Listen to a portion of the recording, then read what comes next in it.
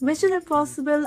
For the Big Bang Theory. Futurama had some great tropes on quantum physics in it. I would like to rate 9, but for their fun and crazy sci-fi. But I would like to give it 1 if we talk about science accuracy, because they talk about the concept of entity with the vague concept of quantum, but there was no quantum in that movie.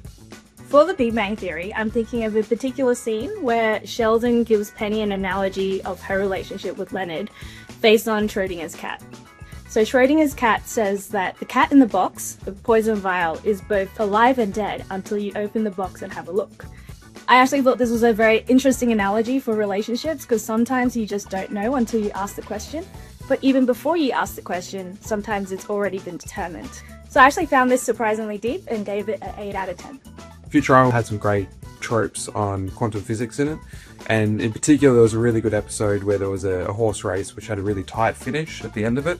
The horse race was so close they had to use a electron microscope, although it probably couldn't measure it, to measure the difference between the two horses' lengths. Professor got really irritated that he lost his bet because they measured the event, and that's actually a problem in quantum physics that referred to as the measurement problem. Has a lot of different interpretations. Actually had me in stitches laughing about it. So I'm giving that a 11 out of 10.